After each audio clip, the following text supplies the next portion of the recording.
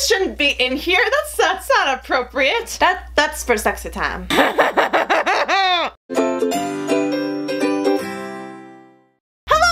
Welcome back to my channel. I am Adorkable Rachel, and it's time once again for another episode of Rachel Remembers, where I remember something from my childhood, and possibly yours, so let's just hop into it. So today, children, we are going to be talking about the ring.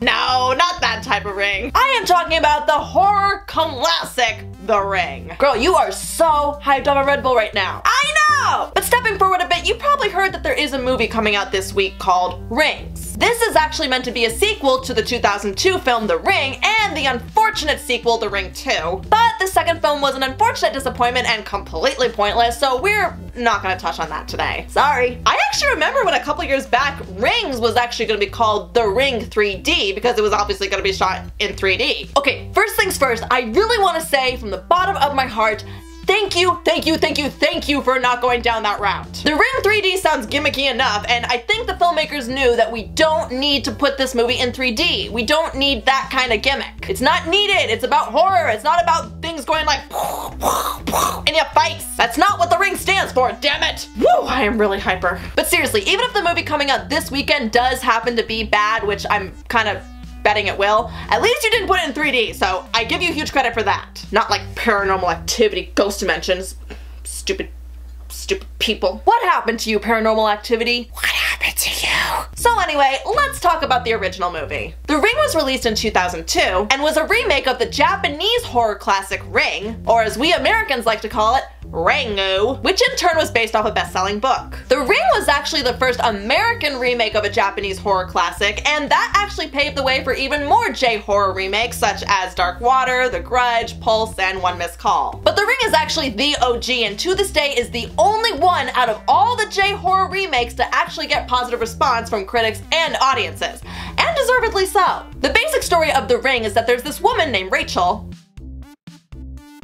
played by Naomi Watts, who hears a rumor about a videotape that can supposedly kill you 7 days after watching it. Upon finding the tape, and of course watching it, like you do, Rachael goes on a bit of a mystery-solving journey to find out where it came from and if she can stop the curse. She soon finds out that the tape was created by an evil little girl named Samara, and it literally becomes a matter of life and death for Rachael, and whether or not she'll be able to find Samara before it's too late. So I did see this movie when I was a freshman in high school, and me and my whole entire family went and saw it, which is actually kind of weird looking back on it because I don't think in the history of ever has my family seen a horror film together in the theaters. But I don't know, that supposedly happened. And back in early 2002, before the movie was even announced, apparently the curse video in the movie was played a lot on television without any context as kind of a way to get people talking about the tape. I don't remember seeing it anywhere, but I guess if that happened, it was kind of a clever way to get the weird images into people's heads. But then when we found out about it a couple months later, they actually showed ads on TV of people saying that they just saw it and it was literally the scariest movie that they had ever seen. And to be honest, I don't know why I thought it was a good idea to see this movie because at that point I had always been freaked out by horror films. But for whatever the reason, just the imagery and seeing the ads, it just really intrigued me. And I didn't even know the plot about the tape or anything like that. My family just was like, let's go see this movie, and we did, and we went to the theaters and started watching it without any context as to what it was about, and it was by far the scariest movie I've ever seen. I am not kidding. This is the scariest movie experience that I ever had. Some people have The Exorcist, some people have The Sixth Sense, some people even have Paranormal Activity, but nope, for me, it is The Ring for the win for the scariest movie I have ever seen in my entire life. It wasn't enough that it took place in Seattle, which is where I'm from, and the main character's name is Rachael, and it was a really unpredictable movie, but also the surprise at the end of the movie, which I'm not gonna spoil, but that surprise, okay, that surprise was like so scary for me that I could not comprehend it. I ran out of the theater when that happened. Oh hell no, oh hell no, oh hell no! I'm serious, it was just way too much for me to handle. And yeah, like after a minute of just taking a breather, I thought to myself like, okay, you can do this, you can see how this all turns out. So I walked back in that theater and I did see what happened. I saw it and it scarred me. Everything leading up to that in the movie was scary enough, and then this happens I'm not ashamed to say that besides having nightmares for weeks, it was really hard for me to also walk into rooms that had TVs in them. Seriously, if it was quiet and there was no one else around and there was a room with a TV that I had to go into, I was like,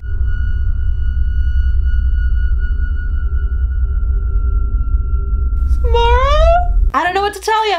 This movie messed me up that much. But I never had a problem watching a horror movie again after this one, so I guess it cured me of my fear or something. I mean, of course I get startled at horror movies, but I don't get like scared and have nightmares anymore by movies. And obviously this movie wasn't just scary to me because it was a huge box office success. And for a while it was also parodied to death on TV, online, and movies, and it was also the basis of my personal favorite in the Scary Movie franchise, Scary Movie 3. And I'm also pretty sure that in the last 15 years, as far as horror movies go, it's like one of the few ones that got so much attention and so much of a following.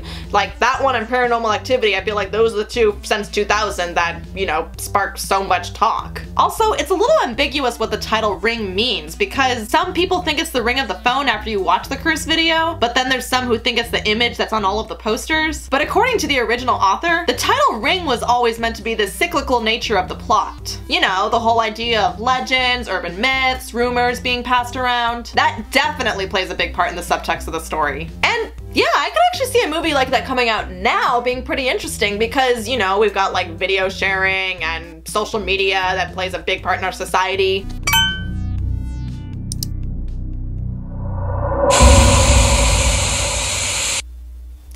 But why do I get the feeling that's not going to be so cleverly used in the new film? So there's actually been a lot of debate as to why this movie's had such a big following over the years, but there's been even more debate as to whether or not this is actually better than the original version. I mean, the Japanese film was highly acclaimed when it was released in 1998. It gained a lot of spin-off films and apparently to this day is still the highest grossing Japanese horror film of all time. And apparently this franchise is so popular that they recently went Freddy vs. Jason on our ass because they actually released a The Ring vs. The Grudge type of movie in 2016.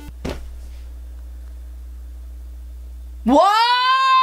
The original was definitely good. It had nice pacing, there's a lot of tension, and a lot of the inspiration comes from the Japanese culture's idea of death and ghosts, but mixed in with modern technology, i.e. the Curse videotape. And don't get me wrong, I do really love the Japanese version too, and in some ways it's really hard to compare them, but if I really had to choose, yeah, the remake's the better movie. I mean, if you tried to watch the two movies side by side, the visuals in the remake are just so much more disturbing. The atmosphere alone looks cold and grimy and creepy. We have the Curse videotape, which could be considered silly on paper, but the way they talk about it and show us just what kind of unknown fear this idea can impact on the characters, especially with the unsettling score by Hans Zimmer and the horrific sound design, it just has this way of getting under your skin and in a really uncomfortable way. And also compared to the Japanese version, the plot was a little more coherent and, for lack of a better word, real. I know it's a ghost story, I know, but it felt like it could have happened. While it was clearly made to fit Western standards and they did change a couple of the features for a broader audience, I still personally give huge credit that the basic elements of the plot were not changed and actually stayed faithful to the original story, right down to the surprise ending and the twist being the same and yet still very effective. That surprise ending though!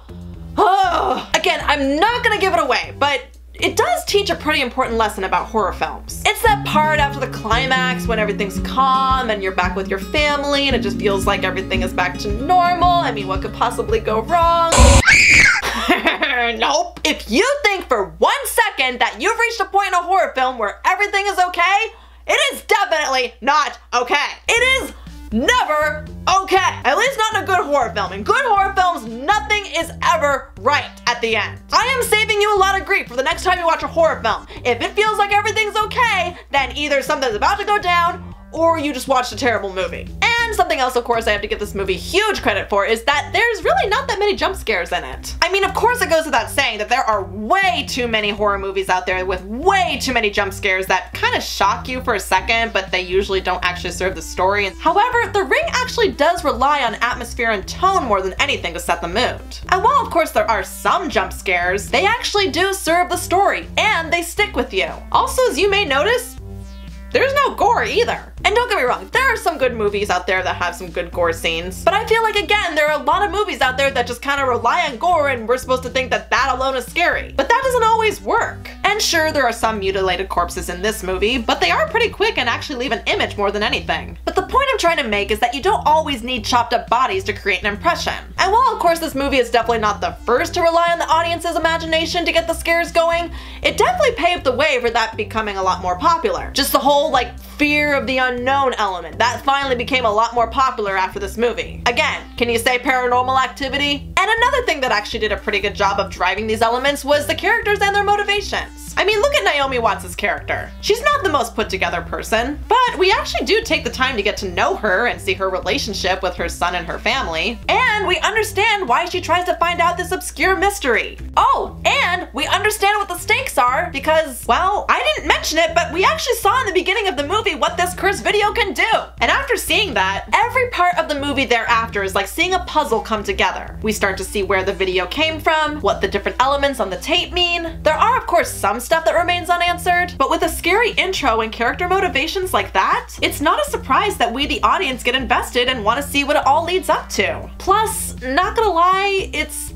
pretty frightening to hear the voice of Lilo tell me I'm gonna die. Ohana means family. You don't want to hurt anyone. But I do. And also going back to high school, this is when I first started getting really interested in video editing, so I was at the time really drawn to the whole idea of a curse being imprinted on a videotape. And this movie came out at just the right time because really, VHSs were on the brink of obscurity. I mean really, do you remember VHSs, kids? Do you? Do you? And I was definitely a weird kid because a couple months later when I got the movie on DVD and was able to copy VHSs and stuff, I actually got the cursed video on a blank VHS tape and I put it on the shelf of a video rental store and just left it there to see if it would freak anybody out. And hello. Well, let's just say that a week later it was not there anymore. So anyway, those are my thoughts on the original The Ring film and the kind of impression it left on me. And now we can finally get ready to see the sequel that has literally been in talks for over 10 years. And really, not a lot can be said about the marketing compared to the first one, but the posters all over Los Angeles from what I've seen have had the creepy image of Samara with her hair over her face and a tagline that just simply reads, "First you watch it, then you die." So then why would I want to see this movie? To their credit though, they actually did recently release a viral video that's been going around showing a girl dressed as Samara crawling out of a TV in a store. And while I do think it's kind of fake, it's actually still really funny to watch. However, the Japanese prank that was done way back when, years and years and years ago, I definitely think that one's real.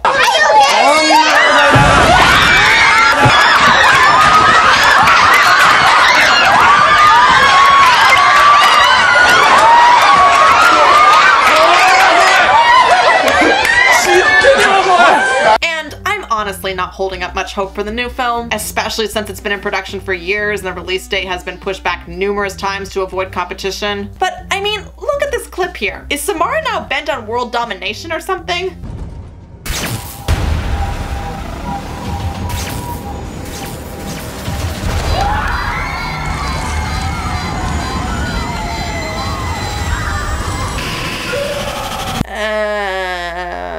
What? So anyway, those are my thoughts and memories of The Ring and the kind of impression that it left on me, which is a pretty traumatic one.